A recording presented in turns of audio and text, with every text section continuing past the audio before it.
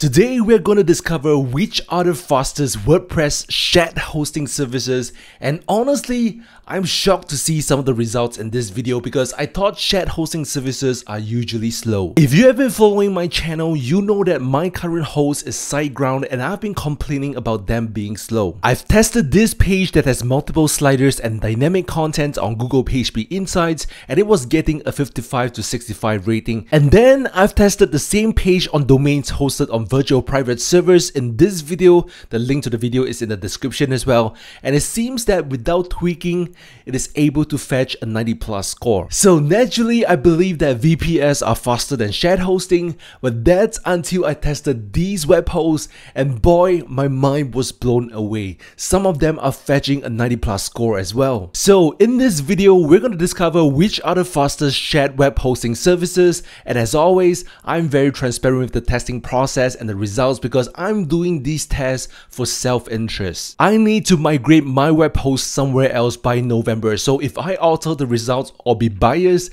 I'm lying to myself as well. Plus, I owe it to some of you who have been following my channel because you guys need to change your web host as well. So I want to provide you with the most unbiased and unfiltered results so that we all can move to the right web hosting for our sites. And without further ado, let's get started.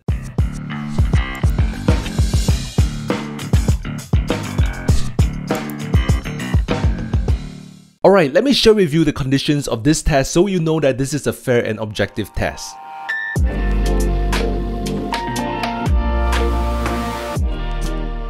Firstly, I've bought 12 new domains and each domain is hosted on these respective web hosts. Secondly, these are the plans I've bought and used on this test video. Thirdly, I will be extracting the content and database of this website and I've uploaded the same files onto each of these domains. Fourthly, by default, I will rely on WP Rockets and Imagify to optimize the website and images, but if the web host is running on a Lightspeed server, I will replace the said plugins to the Lightspeed cache plugin, and then I will configure the settings of the Lightspeed cache the same way. Finally, I've relied on a premium tool called PHP Plus to assist me with testing each domain on Google PHP Insights automatically. I've set it to do a test hourly over a period of 10 days, so I've collected hundreds of data points. I'm sorry I didn't have the time to do manual testing for this video. I needed to focus on something else for the past couple of weeks, and my initial perception was that shared hosting wouldn't be faster than VPS, so I didn't want to spend so much time on it.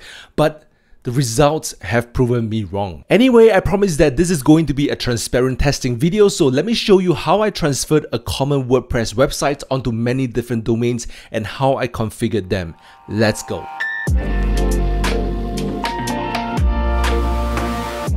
Now, this process took an hour and a half to complete because there were some errors with the file upload. For example, the PHP version of Kualo host is not up to date by default, so the upload of files was not possible. There were some issues with Hostinger and Namehero, so I had to contact the support team to remedy the issue. Hence, it took some time for all the sites to be up and running. And the reason for me showing this to you is because I want you to know that there was no special attention given to either one of these web hosts. The last part of this video is where I configured the Lightspeed settings, so feel free to slow down the video to see what I've configured and if I did it in a fair manner. Generally, everything is configured the same way. Now, for web hosts like SiteGround, WPX, FastComet, A2, BlueHost, and Kualo are not on a Lightspeed server, so I had to install WP Rockets and Imagify to optimize the site. So these are the setups. The final part was me adding the domains to the PHP Plus to do hourly testing on Google PHP Insights automatically, and that's basically it. I've left the tool to do its work for about 10 days, and now we are going to review the data.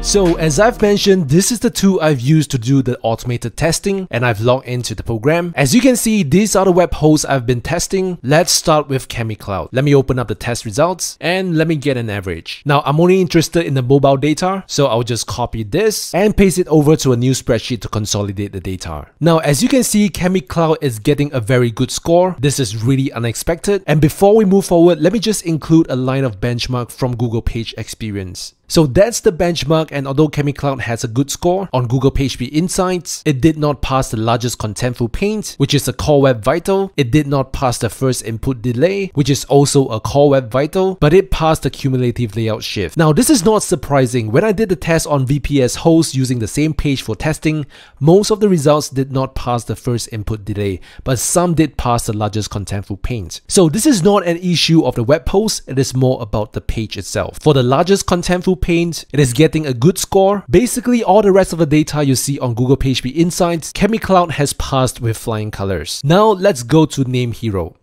Now, Namehero is a strong competitor here. It is a little better than Chemicloud in terms of the first input delay, the speed index, and the total blocking time. But in general, these two web hosts are closely matched. I presume it is because they are running on Lightspeed servers. It is unlike SiteGround that is running on Apache and GreenGeeks. So let's check out the data from SiteGround. Remember, this is the source of the data that is put across all the web hosting providers. As you can see, SiteGround is not getting a good score, and that's why I've been complaining about them. They did very badly against its competitors, and the only data that is promising is the first contentful paint. Other than that, they did horribly in all the core web vitals. Now, WPX is also not running on the Lightspeed server, so let's find out if they did well. Here we go. WPX is doing much better than SiteGround, but it did not do as well as those running on the Lightspeed servers. But what's surprising is that it is the only one passing the first input delay and loads the least in terms of the total blocking time. So generally, WPX is fast, but it is not as fast as those running on the Lightspeed servers. Maybe it is still too early to give a verdict on Lightspeed servers being faster than other server setups. So let's analyze the data from Scala Hosting. Again, Scala Hosting is not running on a Lightspeed server. So over here, we can see that Scala Hosting is not performing well, although it has the lowest in terms of the total blocking time. Now let's check out Kualo Hosting, which is also not running on a Lightspeed server. Now this is surprising. Kualo Host is the fastest shared hosting up to this point, and it is not even on a Lightspeed server. I'm running WP Rockets on this site, and the settings are exactly the same as SiteGround, WPX, and Scala Hosting. So it's surprising to see Kualo Hosting is performing so well. It even passed the first input delay, and although it didn't pass the largest contentful paint, but it is the fastest on these metrics. Now let's go to Hostinger, which is running on a Lightspeed server.